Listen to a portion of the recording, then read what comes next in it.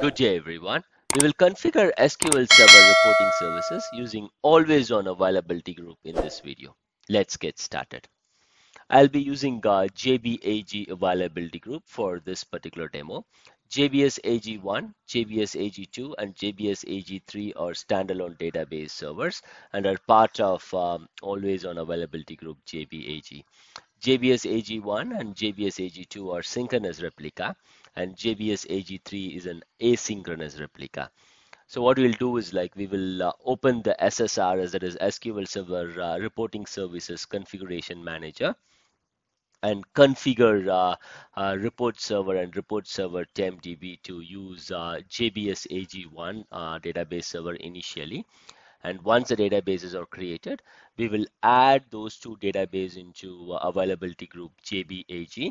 And then what we'll do is like we will reconfigure the reporting services from the configuration manager to use the always on listener instead of JBSAG1. Once that is done, we will try failover and failback and see if SSRS is working fine. Let's get into the SSRS server and do the required configuration. So let's open the reporting services configuration manager, connect to it, and then go to database here, and then click on change database. Since this is the first time I'm configuring it, I will use the create a new report server database. Click on next.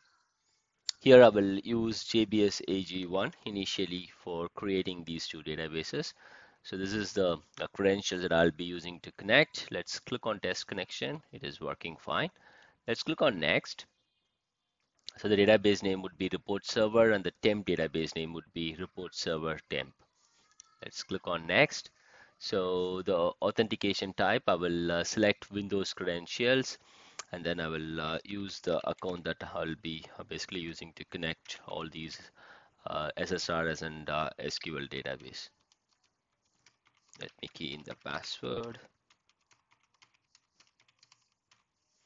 Let's click on next.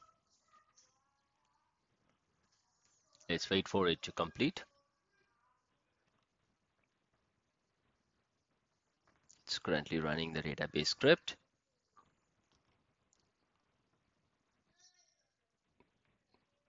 It's setting up the DSN.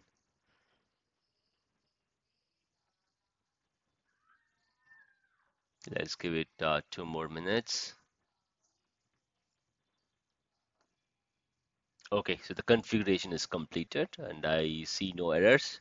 Everything is success here. So let's click on finish. Let's wait for the report service to restart. It is online now. So if we see here, we can see that this is now configured. So what we'll do now is like, let's go back to the primary server, which is JBSAG1, and let's refresh it here. And then if we see the databases, we will be able to see report server and report server TMDB. So let's click on properties and then let's look at the recovery model here. So the recovery model for this database is full, all good. Let's look at the report server TMDB, which will be having a recovery model of simple. Let's change it to full recovery model because always on availability group needs the database to be in full recovery model. So let's click on OK. Let's take a backup. I'll not be worrying about the location because this backup is just to meet the prerequisites for always on availability group. Tasks, backup. Okay, the backups are done now. So now what I'm going to do is like I'm going to head back to the availability group. And then here under availability databases, I'm going to right click and then click on add database.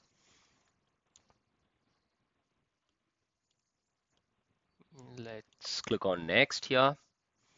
And then both these databases are meeting the prerequisites. So let me check that. Click on next. Let me connect to these two instances.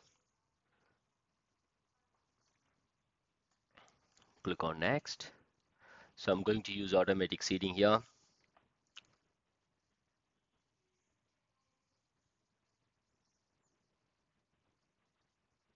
All green. Let's add it.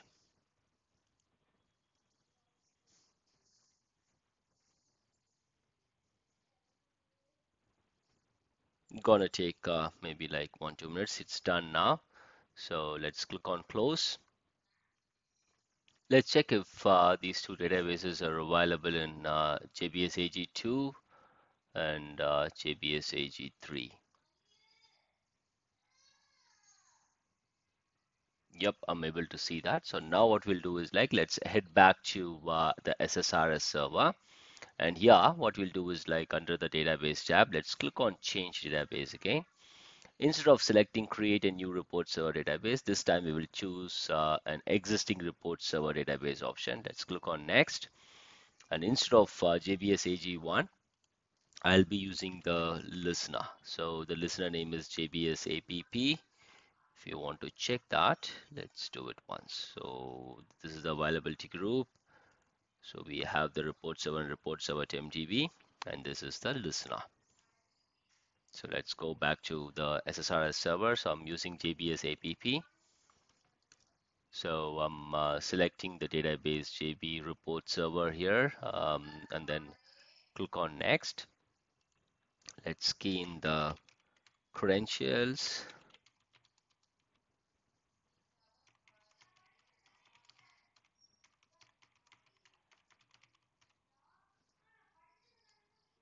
And then let's wait for the completion. Yeah, everything seems to be okay now.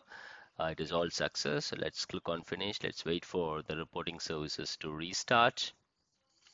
Okay, if we look at it here, so the SQL server name is JBSAPP, and we have the required credentials, which is selected as JBSWiki / JBake2K1. So we have ensured like the report server and report server TMDB is added to always on availability group.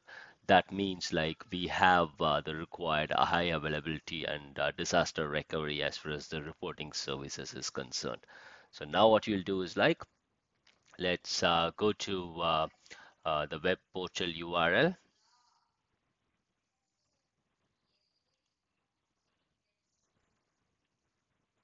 Let's head to the web services URL and then press apply. Let's wait for it to complete.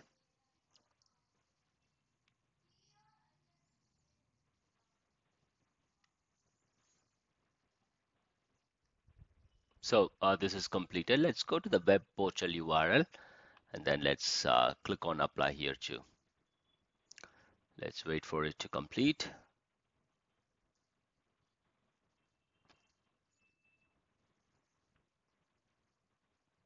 Let's give it 1 more minute. Yep, this is complete now. Let's click on this URL. Let's key in the required password.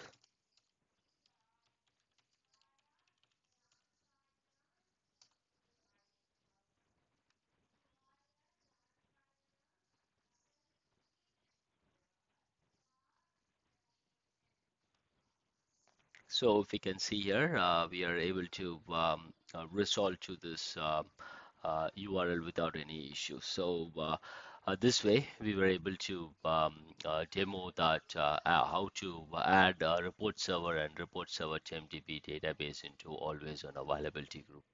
Thanks for watching. Have a great day. Jai Hind.